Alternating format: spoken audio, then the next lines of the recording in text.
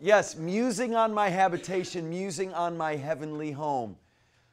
I like that word musing. What does that mean? What's that? To think, yes, but it's more than think, isn't it? It's pondering. It's really thinking, yes? To muse means to really settle on something in your thinking. Musing on my habitation, which is what we need to do. What's a habitation? You know, Habitat for Humanity. What's a habitation? Place of dwelling. Yeah, it's a place of dwelling. Good. My heavenly home. I'm musing on my heavenly home, not just this one, which we can become so fixated on. I love that Sally, how old are you, Sally? 22. You're a 22-year-old already feeling homesick. That's unusually mature.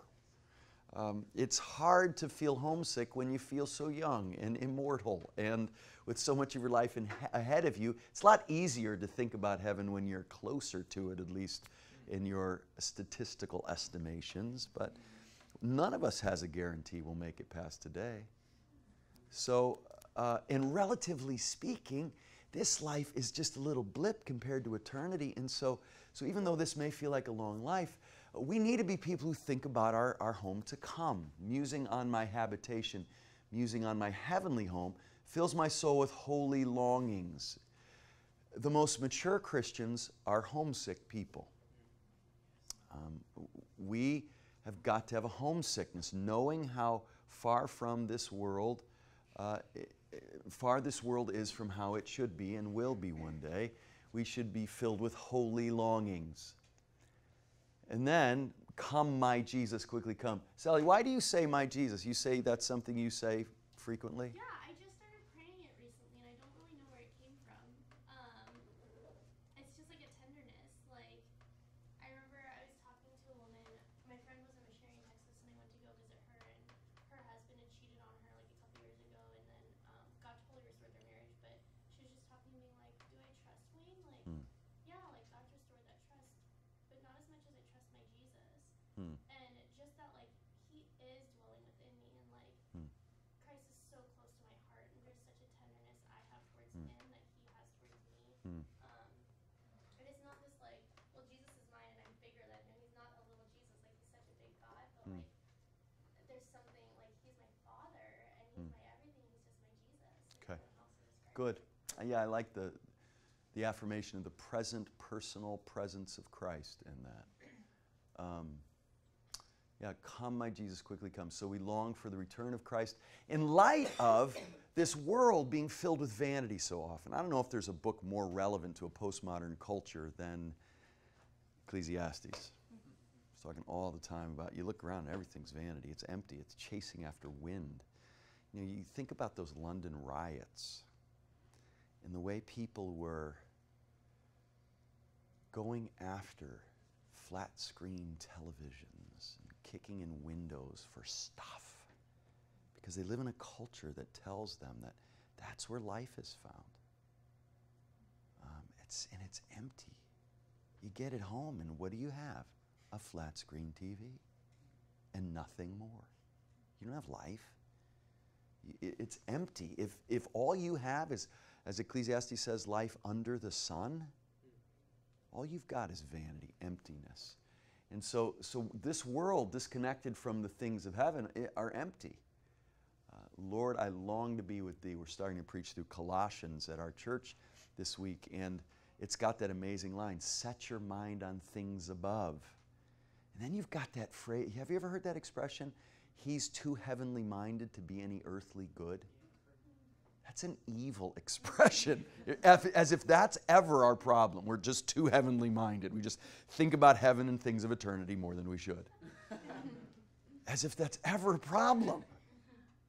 Now, you can do it in a way that it doesn't make you more meaningfully involved and fruitful in this world, but that's not being heavenly minded. That's not setting your mind on things above. But yeah, good. All right, other thoughts you had as we went through it? Jean? I think it was in the first slide.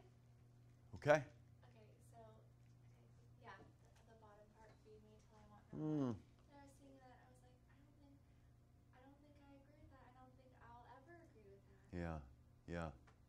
I mean, even in heaven, we're still going Good. to be learning more about Good, God. good, good. So it's never like we'll ever come to a point where we're like, okay, I'm good. Good. You know? Right. Excellent. You bring to surface a a biblical, once again, a biblical tension paradox. Sally points us to one where we should be so profoundly, meaningfully involved in this very good creation, but always with a longing for heaven. But I am so glad you bring that out, Gene, because there should be a sense where we always have an increasing hunger for God. But wouldn't you also say that we should experience profound satisfaction in Him? Yeah, so it's both, isn't it? It's both. We want to at the same time. God is the one who, when you're satisfied in Him, you have an increased hunger.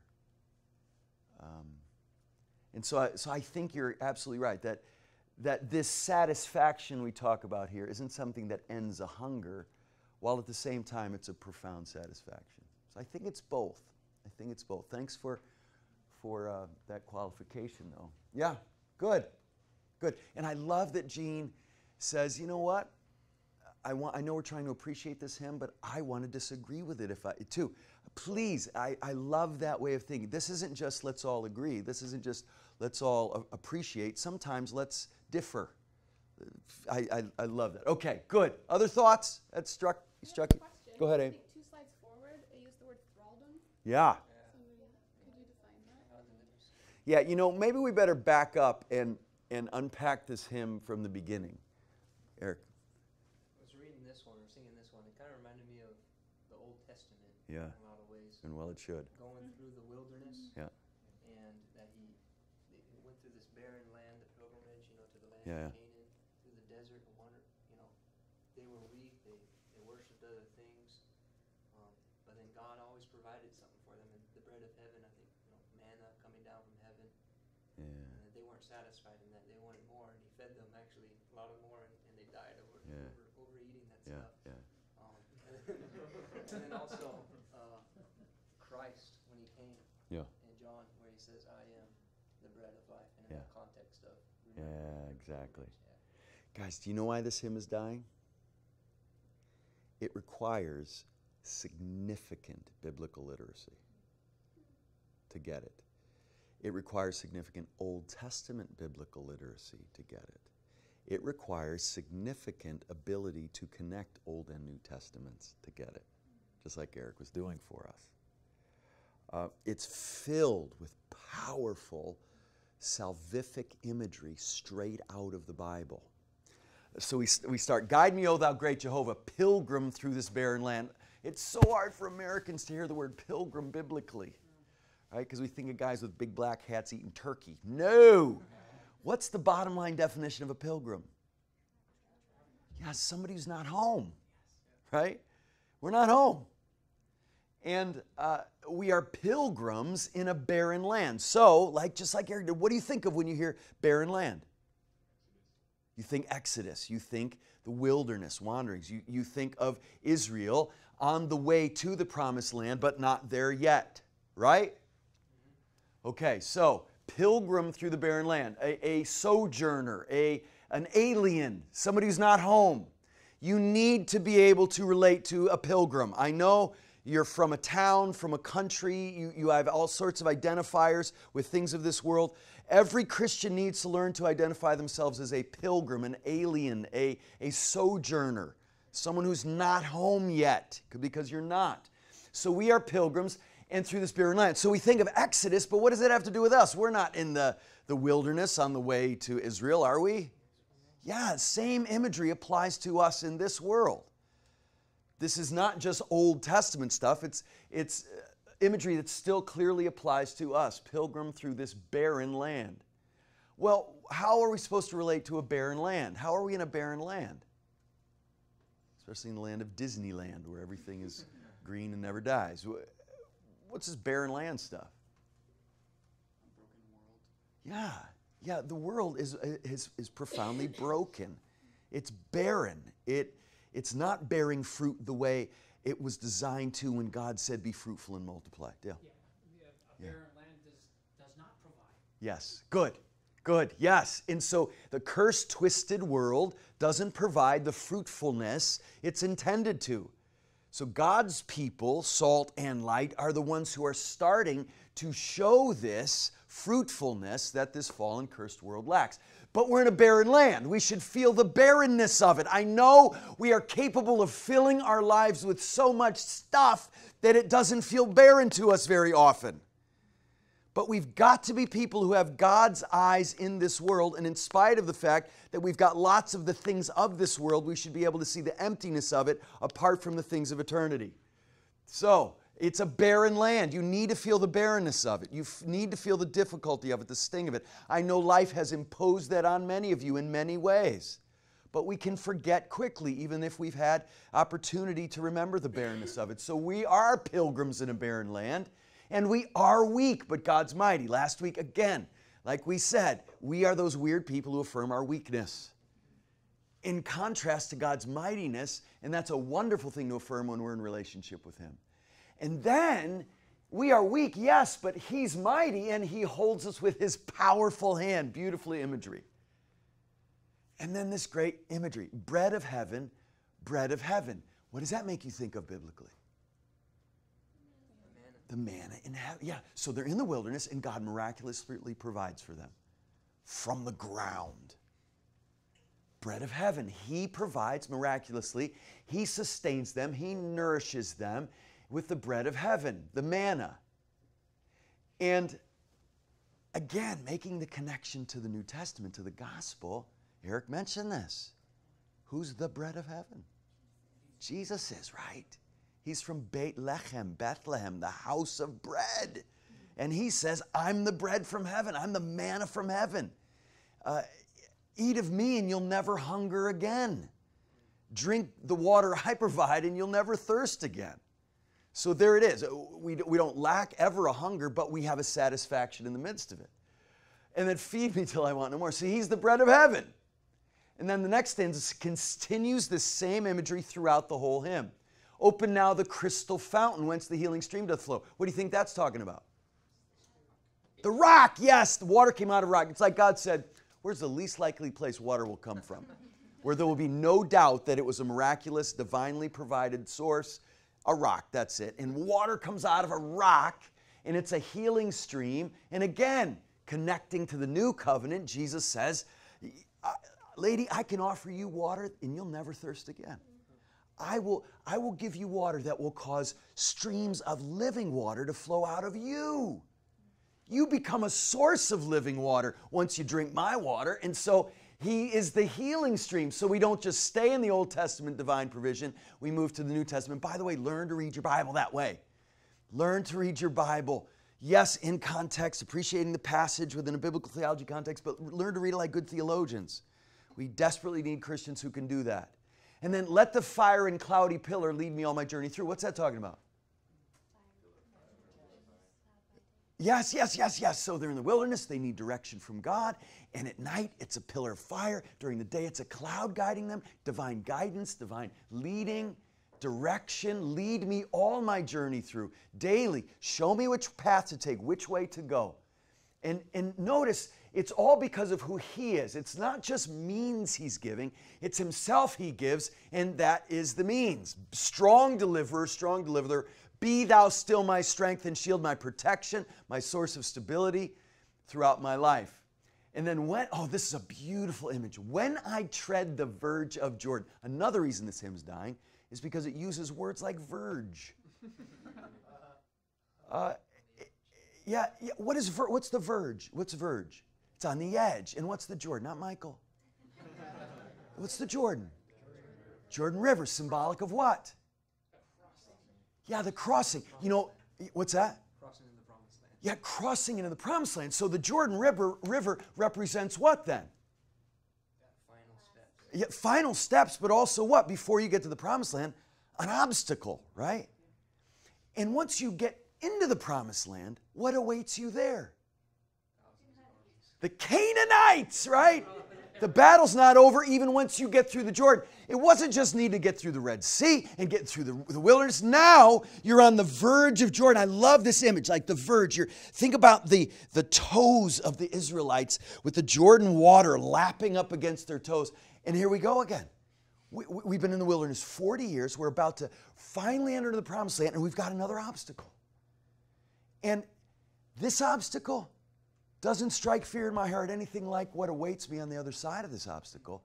Those vicious Canaanites who are evil, wicked, strong people. Makes me think of working out our salvation with fear and trembling. Yes, good. Oh, Ben. Yes, working out our salvation with fear and trembling. This is not for the faint of heart. Exactly. And for me, guys, half the battle is knowing it's a battle. And the reason we so often get knocked over is because we're not expecting it to be a war. We're not expecting a battle. We're expecting something easy. But it's not. It is a war. It is a battle, working out our faith with fear and trembling, but always what? In the confidence God provides. When I tread the verge of Jordan, I love that, treading the verge of Jordan. See, most Christians, treading the verge of Jordan, it's got a way of talking that actually requires thought and biblical understanding and the ability to grab an image and say, oh, that's powerful. We're treading the verge of Jordan. We're about to enter into yet another divine provision as he opens up. Remember, he parted the Jordan River too. It wasn't just the Red Sea he parted. He parted the Jordan River and enabled them to walk through it miraculously and then to overcome the Canaanites on the other side. Bid my anxious fears subside. Help me to remember what you did to the Egyptians and the Jordan and the Red Sea and the 10 plagues, and help me get through this. Bid my anxious fears subside. Boy, do we need that. We have an epidemic of anxiety in the church, in our society in general, but we should be so different, right? And please, if you deal with anxiety, I'm not putting guilt on you, but I do want us to have a perspective here. Bid my anxious fears subside. I even love that imagery. Bid. What does it mean to bid? To dismiss, right. Bid them go. Command them to go. Bid my anxious fears subside. Like the waters of the Jordan subside, bid my anxious fears to subside with that Jordan water. Isn't that cool? That's really cool imagery. We have a subsiding of this obstacle, and with it goes my anxiety. Love that. Bid my goodbye, anxious fears. Goodbye. Love it. Why do they subside? Because you know what God's able to do? Kill death. Ah! If he can do that, what else do you need to fear? Right? You know, I like to say, and when things are bad, well, what's the worst thing that could happen? And somebody always likes to say, we could die. Right. Well, so what? God can conquer death. Death of deaths and hell's destruction. If he's got power over that, what do we fear? Where's the place for anxiety? Death of deaths and hell's destruction. Land me safe on Canaan's side. I love that. Is that great? Great imagery. And sadly, it'll fly over our heads when we sing these things. And it might have for most of us when we just sang through that. Land me safe on Canaan's side. Songs of praise. Well, of course. God's divine provision leads to praise. Songs of praise is songs of praise I will ever give to thee. What did they do when they got on the other side of the Red Sea? They worshiped. That's it. And the same thing on the other side of the Jordan. So God's provision leads to worship. That's why the gospel is a worship-producing reality for us. It's never just so we'll be safe. And please develop a concept of the gospel that's worship-centered. Don't preach the gospel to people as only the solution to their problems. The gospel ultimately produces what? Worship to God. Glory to God. That's the reason it all happens the way it does. That's the reason he saves us. Not so we'll be safe, but so that we'll worship. Yes, safety leads to worship, but it's not the end. And yet we can, in our minds, and when we think of our own Christian lives, and when we preach the gospel to other people, just want them to be safe and say, do you have needs you have to have met? Yes. Well, God can meet those needs. No, God can meet those needs, and out of that will come worship to him, which is what you're created for. So a God-centeredness of the gospel leads to praise, leads to worship. That's the goal, not just safety. That's why, a Christian radio station, safe for the whole family. As if that is the goal of it all. As long as we're safe, we're okay. No, We need to worship God. That's what we're supposed to be doing. Where's my thingy-majiggy? All right. And then what? Lord, I trust thy mighty power. Wondrous are thy works of old. We'll get back to that. Wondrous are thy works of old. No, actually, let's do it now. Lord, I trust thy mighty power. What is the source of that trust in this stanza? You believe God's mighty. You trust in that mighty power. And why is that? How have you come to that deal? Well, here would be because he's done so much in the past. Good. It gives them the faith to trust him to move forward in the future. Yes, that's it. And not even necessarily your own past, right? It's not, it's works of old, right? Isn't that cool? Yeah, so it's not even just my life that I look back on. It's works of old, like the Exodus, like the provision in the promise, into the promised land. So I love, guys, do you realize how important these two lines are for Christians? Lord, I trust thy mighty power. Wondrous are thy works of old. Liz. I think about, this is something that, if you guys know, Murray Decker talks about a lot, the meta-narrative, and how in the strengths of our lives we expect for there to be the immediate relief of pain that we experience. Yeah. And when he talks about the works of old, I think about the whole tapestry, and how what if one life is just a darker thread of that tapestry? And If one life? Yeah.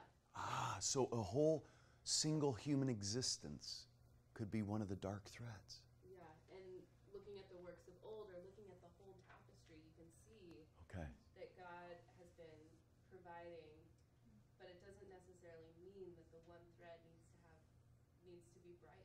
Because you need the dark ones to make the bright ones stand out. Yeah, in some individual lives are far darker than others. Yeah, what a good way to put it. Good, thanks, Murray. We should send him a tip. Good, yes. I really want us to think about this for a bit. Lord, I trust thy mighty power. Wondrous are thy works of old. So what this is saying is God, you have provided for thousands of years. We have the stories that we go back to, and we gain trust from those stories. Do you realize how hard this is for us today in our culture? What do you think may be warring against an ability to trust in works of old in our culture, in the way we think about life and reality and meaning and experience? What obstacles are there to being able to be those kinds of people? Wes? The overwhelming push to trust in yourself. Okay, there's a push to trust in ourselves. Good. So we don't even depend on something outside of ourselves. Good. What else? All Ben? that matters is right now. Yeah. All that matters is right now. There's such an emphasis on immediate experience. Good. Keep going. Liz. Technology has taught us that the old is obsolete. Yes. All that matters is right now. And old is out. Old school. Oh man, don't sing that song. It's 3 years old. Right? There's this emphasis on the newest is obviously the best. Good.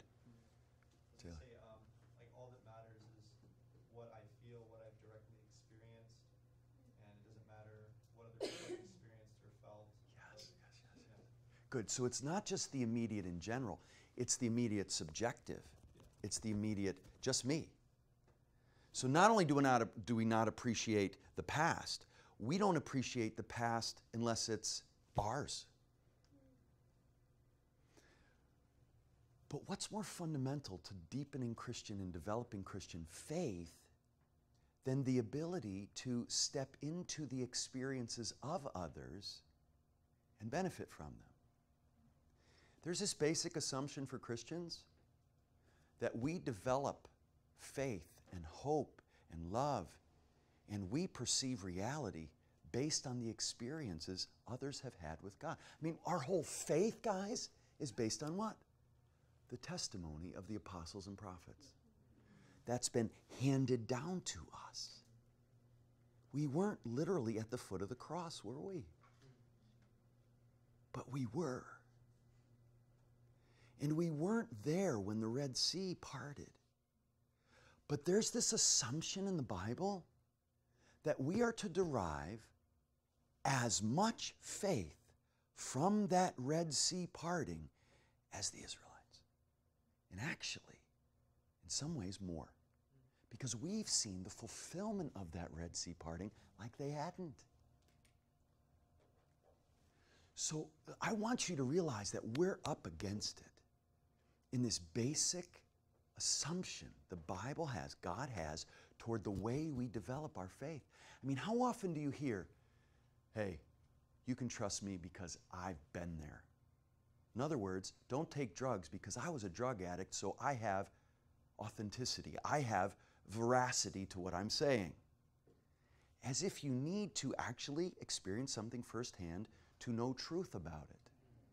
Now, I'm not minimizing how God can use testimonies, but I think we so overdo it and say, unless you've actually experienced something, you don't really know the truth and have credibility in regard to that truth. And that's not true at all from God's perspective. There's this basic assumption in the Bible, a massive assumption in the Bible, and we're instructed over and over again to glean from, to learn from, to deepen from the experiences of others. And you're not determined by your history only, or at all. As a matter of fact, you can look to the histories of others and see your history as something that doesn't define you now, because it didn't have to define people in the past. And we've got this idea that, well, my dad was an alcoholic, so what do you expect from me? The Bible never says that. The Bible doesn't say, well, your father was Manasseh, so of course we expect you to be evil too. No, you saw what happened to him. You should know better. You should have learned from that and broken that chain of sinfulness. And so there's this basic assumption that we build trust by His wondrous works of old. And that's what we're doing right now as we reflect on the Exodus, as we worshiped with this hymn. This hymn helps us to derive faith, trust, from His wondrous works of old. Because the Bible are God's wondrous works of old.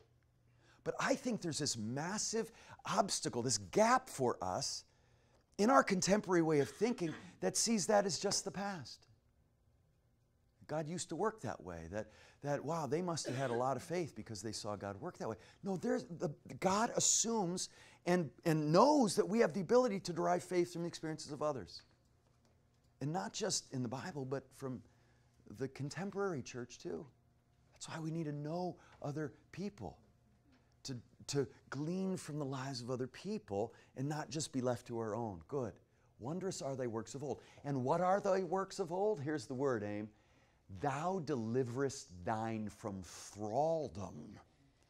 Yes. Anybody know what thraldom is, or thrall? Yes. Who said that? Yes, Chris. How do you know that word? Context. Yeah, context. Yeah, you just figured. Yeah, way to go. I bet you did well on your SATs. Yes. Thy deliverest thine from thraldom. Yeah, it's slavery. You took us out of slavery. Literally, in the context of our hymn, what is that slavery? Egyptian bondage. And speaking of a dark thread, like Liz said, speaking of a dark thread, imagine if you were one of God's people, not in the Exodus, but in the 400 years of Egyptian captivity, longing for, awaiting that liberation. 400 years. What if you weren't one of the Israelites who took the promised land, but one in the 40 years of wilderness wanderings? What if you were one of God's faithful people in the 400 years of silence before John the Baptist showed up? You know, we've got to be people who have what Liz was saying, that big picture perspective. But there's such an emphasis on immediate, subjective, personal experience that we actually lose out on our immediate, subjective, personal experience because we can't glean from God's wondrous works of old. and be able to see sometimes our hard lives in light of the big thing God is doing. And it could be impossible for us to see how God could possibly use this for good because we're not backing up and seeing our lives in light of the big story of God's perspective. And so in an effort for people to feel important, we overemphasize our subjective stories so that we end up feeling unimportant because we're not part of this massive story that's unfolding. And He delivers us from thraldom. He's been doing it since the Garden of Eden when He clothes His naked, shameful people He made. He delivers us throughout all of our history, and He delivered you from the ultimate thraldom of sin and death and hell. You were a slave to your own sin, and now you're a slave of Christ and free in Him. And here's the crazy thing about this slavery: who for naught themselves had sold. This is the tragic irony of the slavery that we sell ourselves into. You give everything and get nothing. Who for naught themselves have sold. You get nothing when you go down to Egypt for help instead of going to God. You get nothing when you go to the things of this world and pour your life into them instead of God. You give everything, you get nothing. And God offers just the opposite. You give nothing and get everything when you go to Him. And so, who for naught themselves had hold. Here's the tragedy of it. And when you can see other people selling their souls for nothing in return, you can see the tragedy of it. But when we're the ones doing it, it's hard to see. You know, you think of Hosea. Remember when I was at Wheaton, some guys came to me and said, "Hey, let's do a Bible study." I said, "All right, great. Let's study Hosea. I've been wanting to dig in there." And they said, "Hosea, come on. Can't we do something more immediately relevant? Practical?" I mean, what he's talking about? Worshiping raisin cakes? What is that? And it's so confusing. And but you read Hosea. You know the story. Hosea, righteous man, go marry a whore, a prostitute. Go marry her. Her name's Gomer. Go marry her. And then he does it. And you know what she does? She sells herself right back into prostitution. And you know what God says to him? Go get her. Go buy your own wife back from the man who owns her. Do you know, I remember first time I really read that story. Do you know what happened in my heart? I started reading that story, and I started having feelings that you have for a friend who has a really bad boyfriend or girlfriend, right? It's like, man, Jose, have a little self-respect, man. You don't need her. Let her go. She doesn't deserve you. I started having those feelings for this poor guy. And then I backed up and said, wait, the story is about Hosea and Gomer, and I'm not Hosea in this story. I'm Gomer. Like all of God's people, like Israel was imaged in that story then. And I changed my tune and I said, Hosea, hurry! Go! She's an idiot. She doesn't know what she's doing. Go get her out of her idiocy. She's selling herself for nothing. She doesn't know it. Go, Hosea! Hooray! She's a fool. Trust me, I know. Yeah, thou deliverest thine from thraldom, who for naught themselves had sold. The foolishness of it. And when we see our sin for what it is, sometimes 5 minutes after we've committed the sin, we see it for what it is, and we say, that was a whole pile of nothing that I just sold my soul for. But what does God do? Thou didst conquer. Thou didst conquer sin and Satan in the grave. You see, as bad as the Canaanites were, as bad as the Jordan River was as an obstacle, the Red Sea, the Egyptians, that's nothing. Those are just foreshadowings of the great enemy of sin and Satan in the grave. He conquers sin and Satan in the grave. What have we to fear or be anxious over? And then this great last stanza. Okay, guys, I want us to ponder this line. Lord, I trust thy mighty power. Wondrous are thy works of old. This book is full of God's wondrous works of old. And I think we so easily find them irrelevant because we've been contaminated by a culture that sees things of old as irrelevant. Things that happen to other people and not you as irrelevant. Actually incapable of providing anything meaningful for you. There are fancy, actually, philosophical and there are historiographies that say just that thing. It's called Lessing's Ditch, or the Gadamer's view of history. That history's just history. It has nothing to do with you. Existentialism says that sort of thing. So we not only believe this on a popular cultural level, there are philosophical systems and ways of viewing history that are embedded in our culture that make this book irrelevant to us. And we read the Exodus and we say, yes, so? What does that have to do with me? It has everything to do with you. Wondrous are his works of old. And God becomes a man, lives a perfect life for 33 years, and then dies a death on a cross and bursts out of the tomb and conquers sin and death and hell and the grave. And then people say, well, if God really wanted me to know him, he would write my name in the sky. No, wondrous are his works of old. They really are sufficient to know him. We really do have a sufficient scripture. And so I want us to think about how hard it is for us, because we will be basing our understanding of this God and deepening our trust in him, not just his mighty power, but everything about him, primarily based on his wondrous works of old. So if you don't transform your way of thinking out of a cultural way of thinking that you've inherited, it's going to be really hard. Really hard. This is the same God at work today in your life that accomplished these wondrous works of old.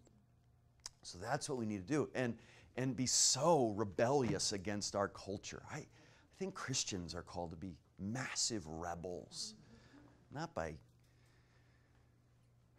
doing silly things, but like deciding that history really can transform your life when you understand that it's the same God at work today. We're not going to get sucked into a culture. We're going to rebel against it and be able to be gleaning great faith from what God's done in the past.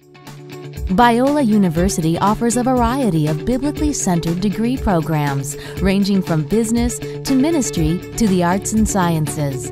Visit biola.edu to find out how Biola could make a difference in your life.